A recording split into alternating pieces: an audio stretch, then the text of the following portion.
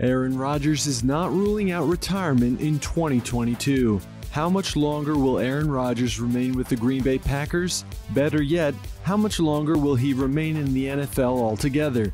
Those will be some of the biggest questions we may receive answers to beginning in the 2022 NFL offseason. During the past few seasons, there's been a lot of smoke about Rodgers wanting to separate from the Packers. Yet here we are. The 12-3 Packers are the best team in the NFL through Week 16. Most don't see how or why Rodgers would ever want to leave a situation where he can flourish as the league's leading MVP candidate while potentially leading his team to another Super Bowl. For Rodgers, he touched on some of the reports regarding his future, detailing how he is not ruling out retirement after this season.